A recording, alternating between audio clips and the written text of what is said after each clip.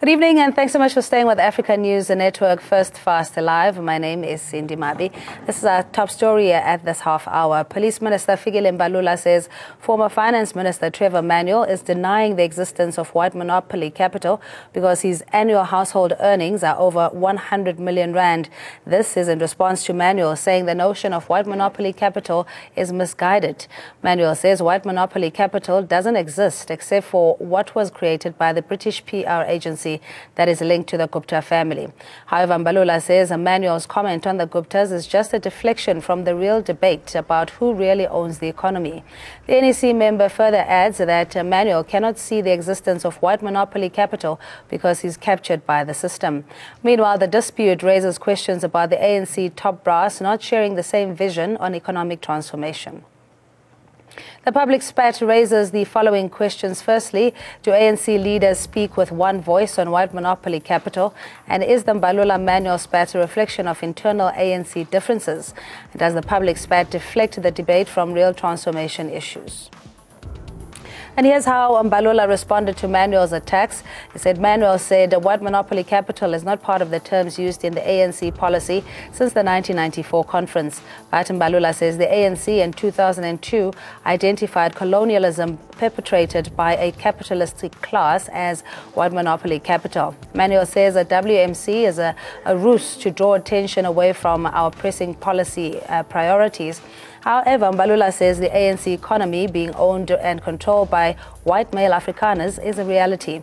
Manuel says WMC draws attention to one issue to ignore the realities confronting us. But Mbalula says tackling white monopoly capital land is central to reforming the economy in South Africa. And joining us in studio is Fiso Mahlangu, resident political analyst, Walter Lukhuleni, PAC Secretary for Publicity, and Musiri Tsiane is with the South African Liberty Foundation. Gentlemen, again, good evening to you and thanks so much for joining us. Walter, I mean, how much more longer are we going to be splitting hairs and trying to define what monopoly capital is, primarily when it comes to the top leaders in the ANC? Evening, Cindy, and evening to your viewers. I think the reality of the matter is that it is a smokescreen to continue to argue this fact. The reality is that in this country, white monopoly capital exists. It is not something that we have to debate. What we have to debate is how we dismantle the control of white supremacy over the economy of the country. And that starts from the issue of the land reform. We have not tackled the land reform. You will see service delivery protests because people are landless, are land hungry, and it comes from that premise. And to me, it is a deflection from the real issues. The issue here is how do we change the narrative in this country? How do we change the trajectory so that the African masses actually benefit from the economy of the country? Yeah, but I mean, if you still have the constitution and that has those draconian laws that essentially protect white privilege, it's very, for any incumbent government going forward, it's going to be very tricky for them to effect the ideals and aspirations of the majority black. Well, it's not going to be easy to end white monopoly capital, not by any extent of the imagination. One can believe that when the Constitution was drafted, or even within the CODESA negotiations, the ANC was outmaneuvered. Many of them had just come back from exile. They were talking to people who owned everything. And it was just those negotiations or nothing, or this country faces civil war. So they were definitely outmaneuvered within the COSATU negotiations. So the Constitution may not necessarily reflect the needs of black people in this country, particularly in this current dispensation. But it was either that or a war-stricken South Africa. I don't mean to be the one who educates Mr. Trevor Manuel, but the term white monopoly capital has existed in the SACP books from as far as 1993, from as far as 1986. This has been talks of white monopoly capital. And if anybody can speak today and say white monopoly capital doesn't exist, the people who own money and land in this country are definitely not black. So what do you mean when you say white monopoly capital doesn't exist? Because those people are not white and they don't own anything. So one can assume to deal with the jargon whether it exists or not. But I think Mr. Manuel is very aware that white monopoly capital does exist. He's very much aware that black people in this country are the majority. But in fact and indeed, they're still the group that lacks more.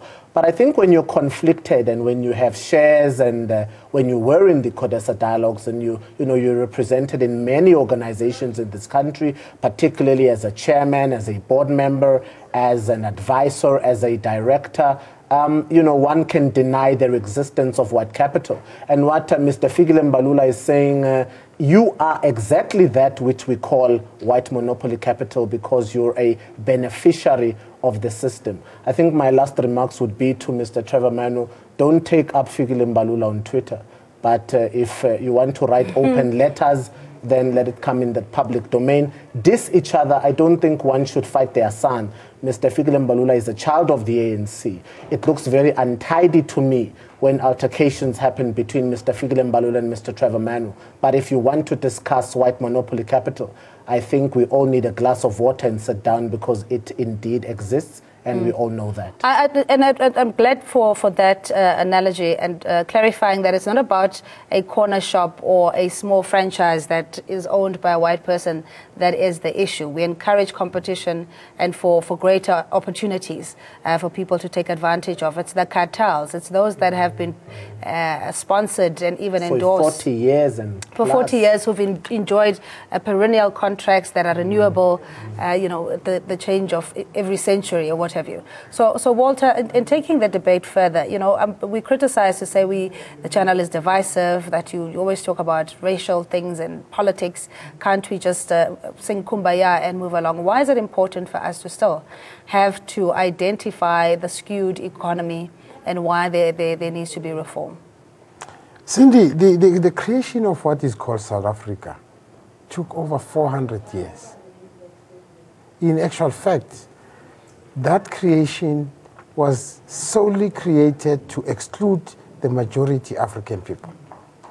That reality cannot be wished away in 23 years, especially when you have a constitution that is not suited for the conditions of the country. Because that constitution is a good constitution in a country where there was no racial inequality. It would work. But it's not working here because the reality is that white monopoly is existing, white supremacy is existing. Your small corner shops are actually also victims of the same white monopoly capital. When Van der Merwe has a shop at the corner and there's a mall coming in and your ShopRite comes in, it goes out of business, like Mr. Vilakazi goes out of business. So he's also a victim. So the reality is that what we need to be looking at is not arguing whether it exists or not. Is coming out on how we can dismantle it. Trevor Manuel is the guy who actually allowed these companies to go and list outside the country, to take the money out of this country. So I understand he sings for his bread. He has to do it. There's no other way.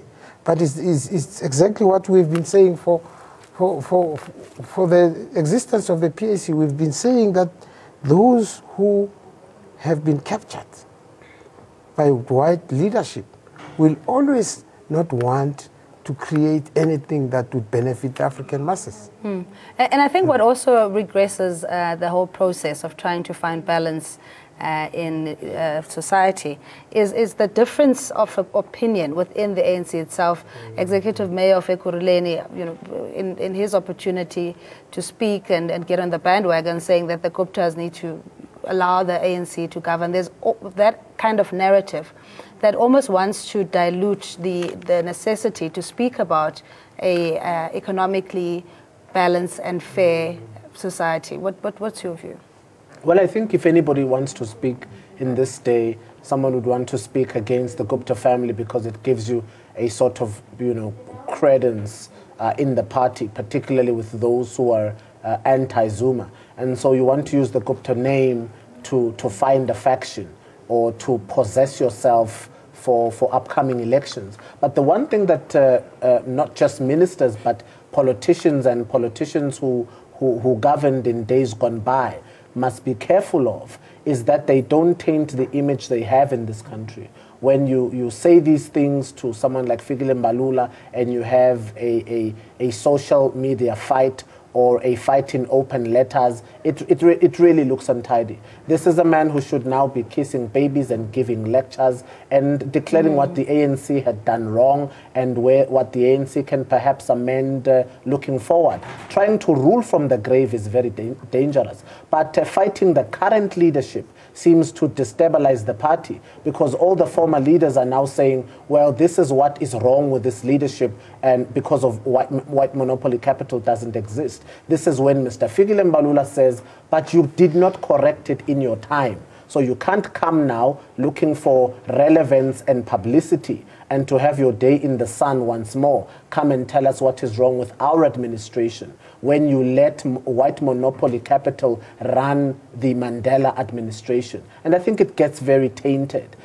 If he still considers himself to be a leader, let him give public lectures and lead and enjoy his shares with grace. But if you want to come back and become scrupulous and manipulative, directing what is wrong with this administration and try to bring people down, you'll find that the answers that come your way are not nice at all. People in glass houses should not play with stones. It's a reality that we know.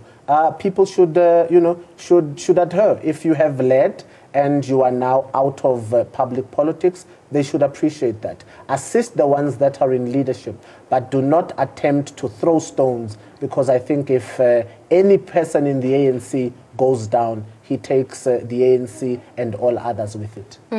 Let's get to Mosiri, and thanks so much for your patience. He's the chair of the South African Liberty Foundation.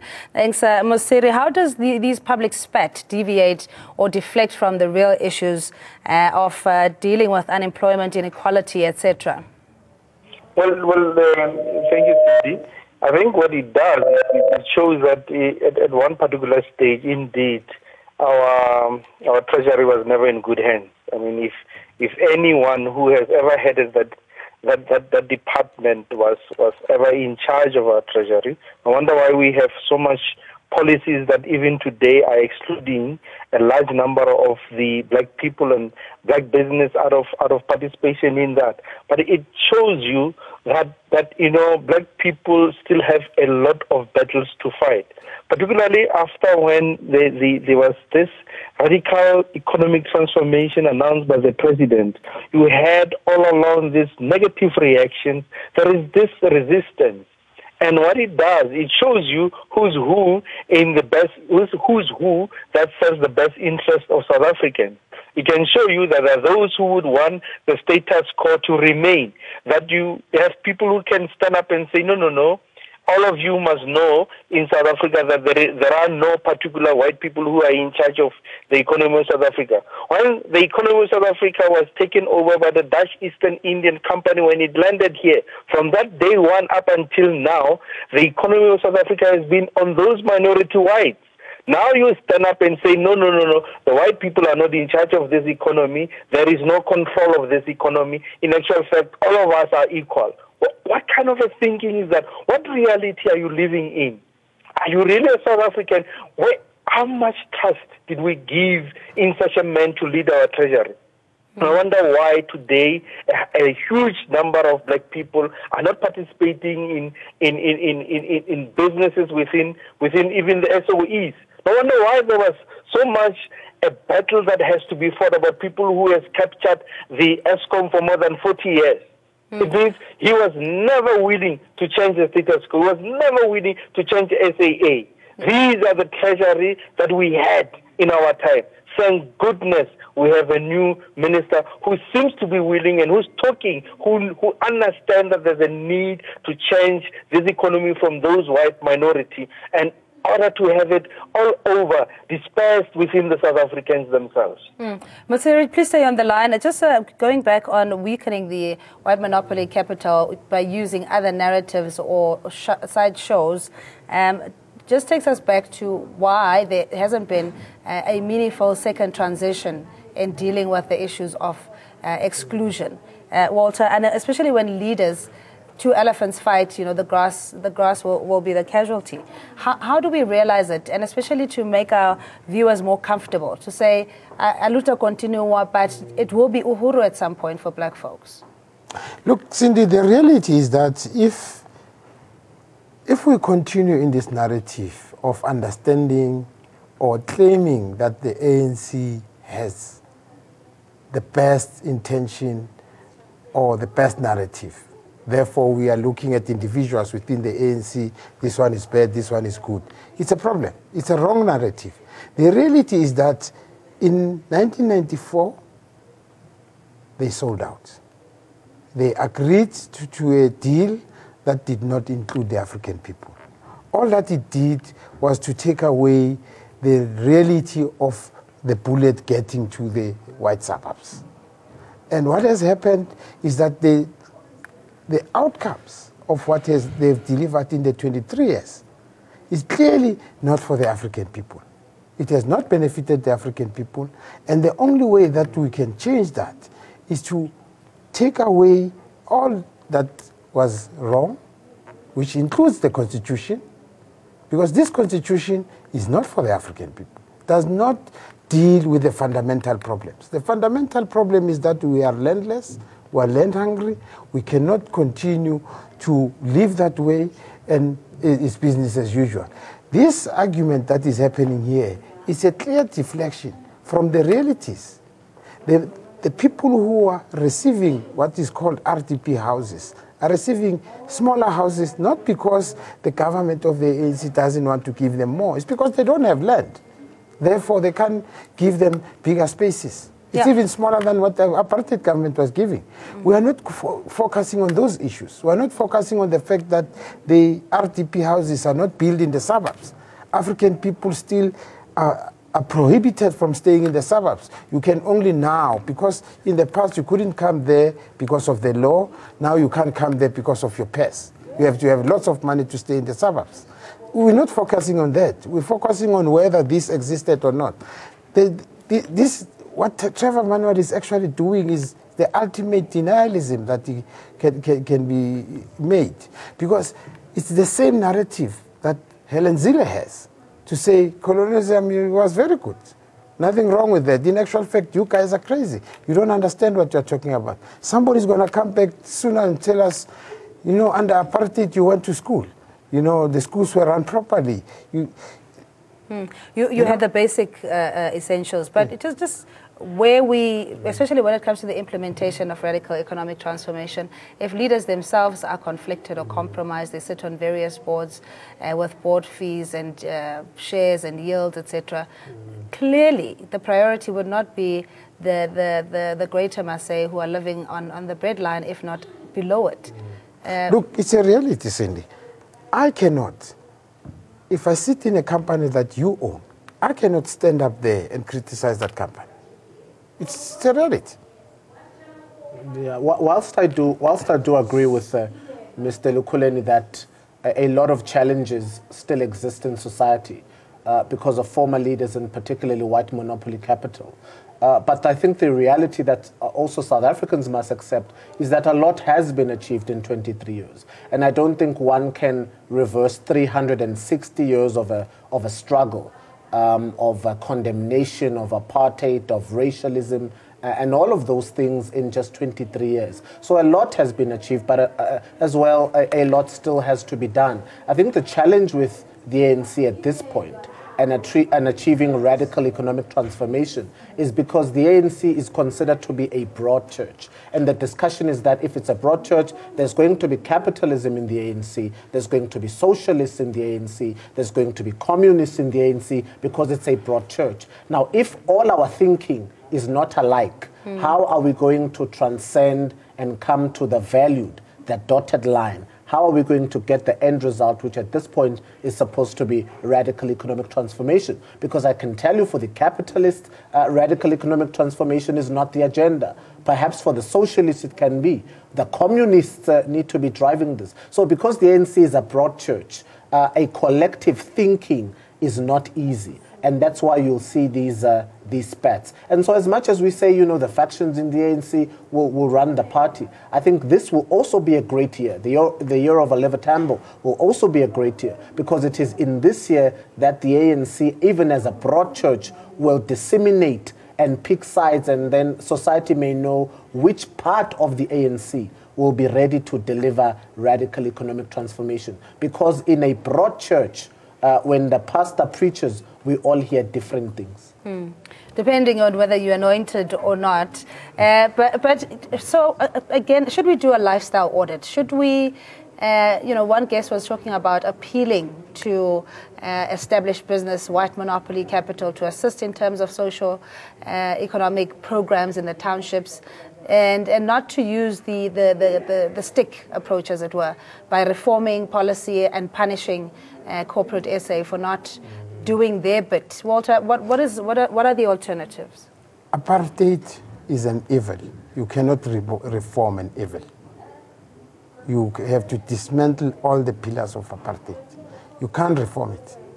And the reality is that you can't then ask people to assist, to have a good heart. You can't appeal to their good heart. You have to put policies and requirements that they should do that. You have to do that. You know, if you ask yourself, in 23 years, the policy of affirmative action has not been able to deliver, simply because we've been saying you should do this, you should do this. The penalties are not radical enough. You know, for me, the reality is that if you don't tell people what should happen, and you appeal to their sense of guilt, it's not going to happen. You will have the what I call the Paul syndrome, where they would come and watch you in the township, you know, drive around and watch you in the township and go back to the suburbs. You have to change that. There was no reason in '94 that the government that took over could not have said, as of today, we're not building houses in the townships. That is the policy the PAC is pushing. We're saying, if we get in power, we will immediately stop building government houses in the townships. And those guys who have the money, we'll give them land in the townships. They can go and build them. We'll even give them for free. So that the reality of sitting in those areas comes to home to them. Because right now, there's nothing that they see. Nothing that they see. A small business person who happens to be white will do something good, but the guys who are big conglomerates, they will not do that. Because you are not instructing them. You are not saying to them, you can't make profits here unless you do 1, 2, 3, 4. Yeah, but as former finance driver Manuel says that white monopoly capital is a ruse, himself having been the head of the financial department. It begs the question, under his tenure, whether there has been adequate spend where it's most required, i.e. in township and peri-urban areas. And what he used to refer to a Tembi, the proverbial Tembi, and how her life was transformed through him as a minister. What's his track record? Well, I think the track record of any politician lies in that department. And one should look at Treasury of the tenure. But if you look at all the skeletons that are coming out of Treasury in this day and age, and I believe there will be more to come in days ahead, one can simply come to the understanding that there was a lot hidden. And Mr. Manuel does not have a clear track record. And I remember, in South Africa, how he was honored and revered as the best finance minister we've ever had. But he was the only finance minister we've ever had in democracy. In fact, he was the first finance minister we had in the Mandela administration. So who were we comparing him with? I think his track record must be assessed. And it must look to the Freedom Charter to say, were Africans given what the Freedom Charter said they would be given?